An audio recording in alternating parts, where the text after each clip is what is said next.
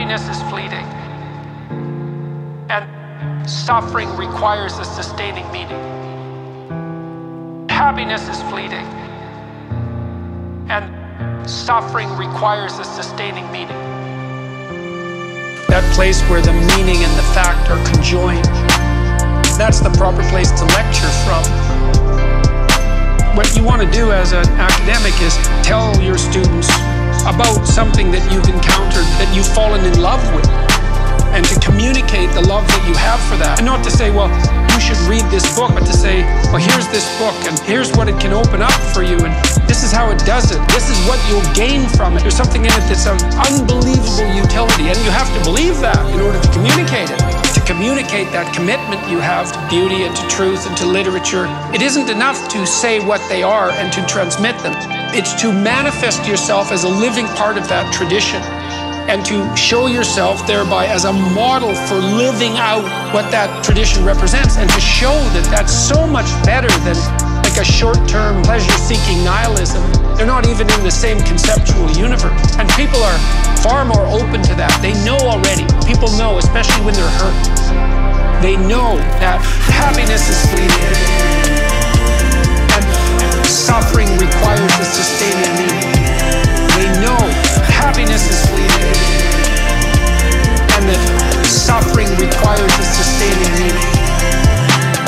King's Chapel, the people who started it didn't live to see its completion. They were driven by this nobility of transcendent vision, and they produced these enduring forms. Out of the bloody misery of history, we've erected all this spectacular infrastructure that we're so fortunate to be part of. None of that gratitude is taught, partly not taught because people have no sense of the absolute catastrophe of history. It's like nasty, brutish, and short. The simplest and most likely social circumstances, catastrophe punctuated by hell.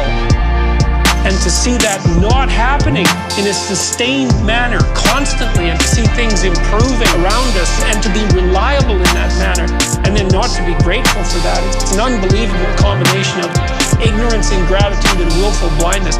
And to not instill that sense in young people, for them to understand that they are standing on the bones of generations of people who suffered to make this possible, despite all their errors, and have brought this forward.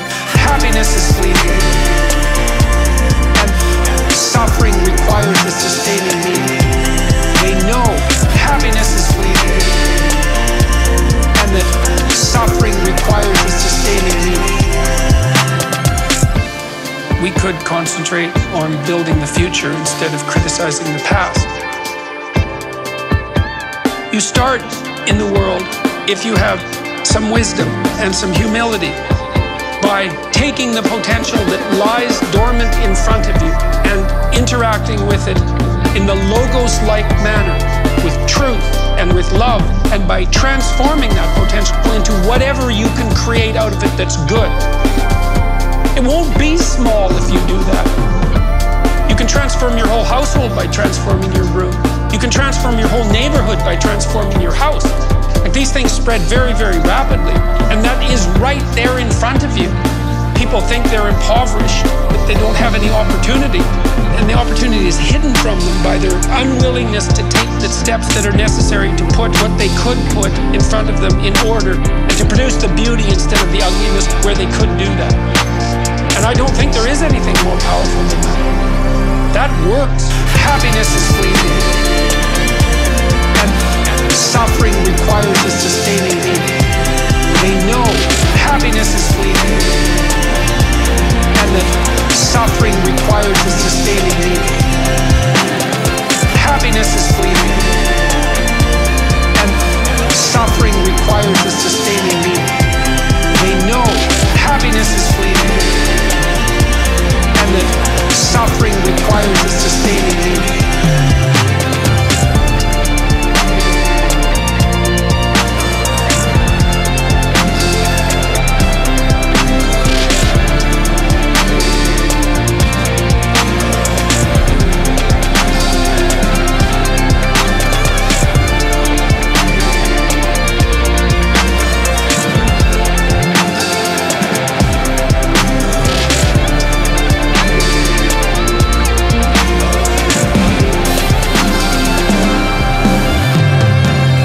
Everyone who's lived knows that. And so to say, well, here's a balm for the suffering, and it's profound and deep, and here's what it's meant to me, and here's how you can incorporate it into your life. People are absolutely starving for that, or dying of thirst for that.